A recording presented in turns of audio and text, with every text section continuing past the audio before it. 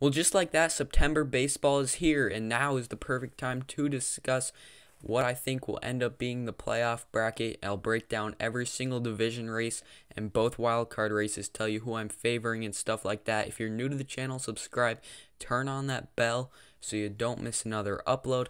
It's a great time of year in baseball. These next 2 months, wow. Let's get started right away, man. American League East race. The Tampa Bay Rays are 7.5 ahead of the Yankees right now. The Rays are 86 and 50.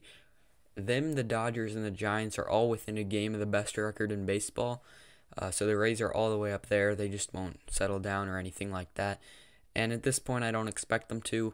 A team that's basically tied for the best record in baseball is not going to blow a 7.5 division lead.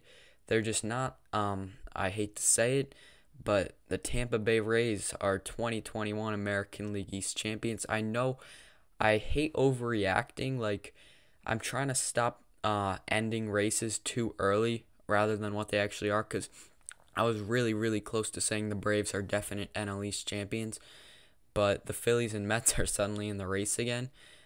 But Tampa Bay, they're not the type of team that's going to choke such a lead. And the Yankees and the Red Sox both are good teams but have their flaws. Under a month, 7.5 game lead on the Yankees, 8 on the Red Sox. The Rays are not going to blow it. Tampa is 6 ahead of Houston for the best record in the American League. How about that? For that number 1 seed in the league. And that looks very likely. A game 1, seed 1 at the Trop on October, what is it this year? October 7th for ALDS Game 1 on that Thursday. So you'll have a game at the Trop on that Thursday probably, and then you'll probably have that White Sox-Astros series. You know what else is going to be weird? The Rays are probably going to get prime time, which is very, very... They got it last year. They played the Yankees in the division series last year and actually got night games throughout the ALDS. It's weird seeing the Rays in prime time, especially because they have that dome, that terrible dome, that you really like to put in afternoon games, just because MLB, rightfully so, likes to avoid putting a lot of sun in the daytime during the playoffs. So they like to get the domes in the daytime if they can. And the Rays and their small marketness is perfect for that, but not when you're going to play the Red Sox or the Yankees in the division series. AL Central, the Chicago White Sox have not been that lethal. Even though their roster, like, I still look at the White Sox as being really good contenders just because tremendous lineup, tremendous rotation, tremendous back end of the bullpen. It's just kind of weird to see them not being great. Then again, at the beginning of the season, I was so down on the White Sox. I ranked them number 11 in baseball when a lot of people had them right around the 5-6 area. Some people had them more like 8, but most people had them around 5 or 6. I got bashed for it. It was aging pretty badly, and it still isn't a great take, but even with Lynn and especially Rodon, because we didn't think he was good at all going into the season, but especially with them performing this good, and the White Sox still only being 21 above 500, it's not a horrendous take, I guess. They're going to land around the 7th, 8th best record. But the division's over. The Indians are in second place. Last month of Cleveland Indian baseball, by the way. How about that? That's sad. They're 10 back at 1 above 500. So the AL West, is there a race there? The answer is almost definitely not, because the Astros are 6 ahead of the Athletics, 6.5 ahead of the Mariners. Here's the deal. Like, the Astros were hanging to a point where we didn't really look at it as a race that much, at least not me. But the A's, I knew that there was a chance they could make noise. The A's have always had the harder remaining schedule. So to see the Astros pulling a bit away, even though the Astros, they were like 20 above 500 in, I forget if it was June or if it was like early July, but they're only 24 above 500 now. So it's been a bit stagnant for the Astros, but not a collapse or anything like that. The Athletics are 6 back, so it has extended. And the Mariners have been really, really weird. They'll have these small good streaks, these small bad streaks. It's all led to being what? The Mariners are 73 and 62, so they're still very much not in a worse position than they were, to be honest. Actually, they were 1 game back at one point, somehow, right around the trade deadline. Yeah, that was right when I made the Kendall Graveman video. Alright, so do I mention that video, that I talked about how bad the Astros and Mariners trade was for the Mariners when the Mariners traded away Kendall Graveman for Abraham Toro. I learned that it's Kendall, not Kendall. I was saying Kendall Graveman.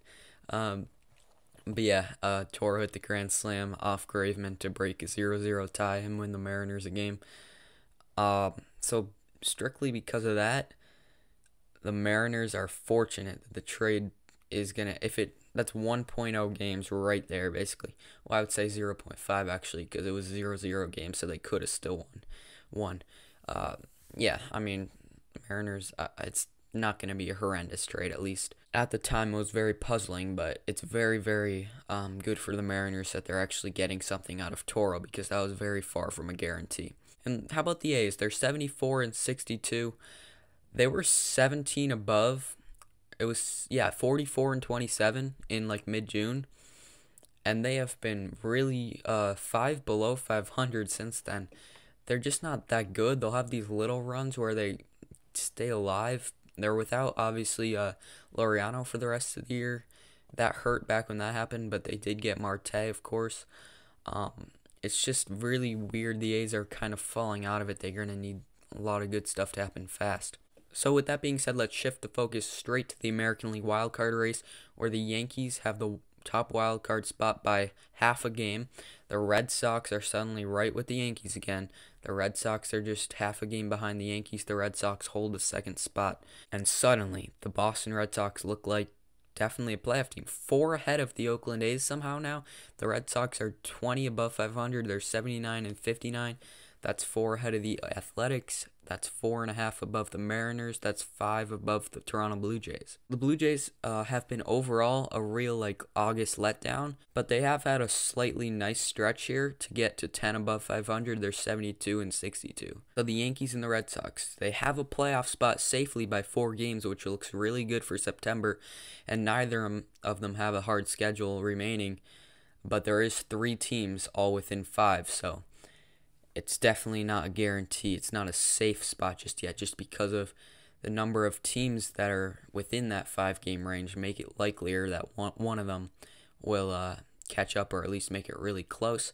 But Red Sox-Yankees wildcard game looks more likely than not, especially because neither of them are going to move up to win the division. So I guess that's the focus. I guess I haven't paying close enough attention to the standings.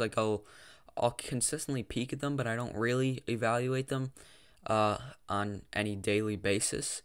But I'm going to start doing that now, as the Yankees and the Red Sox are within a game of each other, half a game lead for the Yankees, which, man, as a Yankee fan, that's all I guess I'm looking at now. The race for home field with the Red Sox, and of course making sure you don't get passed by any of those not so amazing teams like the Mariners and A's.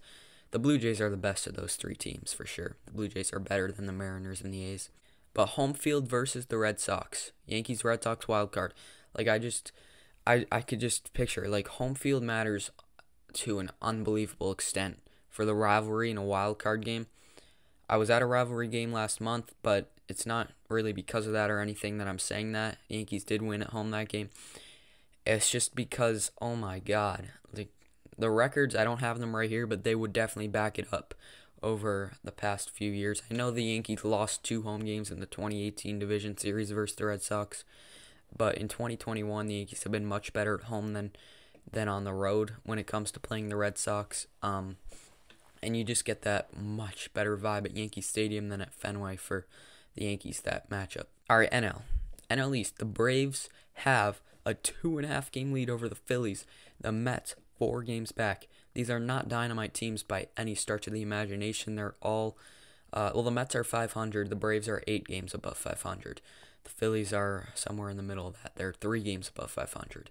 The Phillies still have a really easy remaining schedule, although they're really, the Phillies had that nice run to suddenly get back to being 5 above 500, but then they've lost the first 2 games of this series to the Miami Marlins, which, man, oh man, that is not good, because the Marlins, I know they're a bit better than their record would suggest. The Marlins are more 24 games under. They're not that bad, but that's still part of that really easy schedule the Phillies have. To lose 2 straight to the Marlins, very, very bad. but the Phillies are still in the mix nonetheless. The Braves, I think we're finally realizing they're just not a dynamite team without Ronald Acuna. The NL Central is definitely over. Remember like a few weeks ago when Reds Brewers felt like a really exciting weekend series that was starting up? Brewers was able to take command of the Reds. They played them a lot. They played them like 2 weekends in a row. I think that might have been the All-Star break where the Brewers played the Reds the weekend before and the weekend after the break, if I'm not mistaken. The Brewers were able to handle the Reds, and now the Reds are 10 games back. The Reds were really having nice baseball, but they've definitely scuffled lately. They're only 8 games above 500 now, which is the thing. The Reds hold a playoff spot despite being 72 and 64, whereas the Red Sox have the last playoff spot in the American League, but they're 20 games above 500. So the NL East winner and the NL second wild card have very poor records, both less than 10 above 500 as of now. So you expect both of those spots to finish with under 90 wins. But the other 3 NL playoff spots, the NL West winner, the Brew Crew, along with the top NL wild card, all have really dominant records. And then the NL West, the Dodgers and the Giants. I don't know what to say. Like, the Dodgers are definitely the favorites. The Giants are 1 ahead as of right now. This is before their Saturday game has ended. So I'm rooting with insane passion for the Giants to hang on to that division lead. I definitely don't think it's going to happen if I were to predict, though. So then the NL wild card, the Dodgers and the Giants, the loser of that division, has a firm grasp, 13.5 game lead for the top wild card. Then currently it's the Reds that has the second wild card, but let's look at the race. The Padres just half a game back. The Cardinals 1.5 games back. The Phillies 2.5 and the Mets 4, all in the race. Reds have the much easier schedule than the San Diego Padres and the St. Louis Cardinals. Low-key wouldn't mind seeing the Cardinals in the playoffs. Wouldn't mind seeing the Reds in the playoffs because that's different.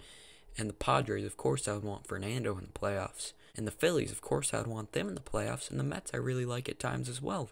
Sometimes I get really into the Mets. So I like all those teams that are options for the second wild card.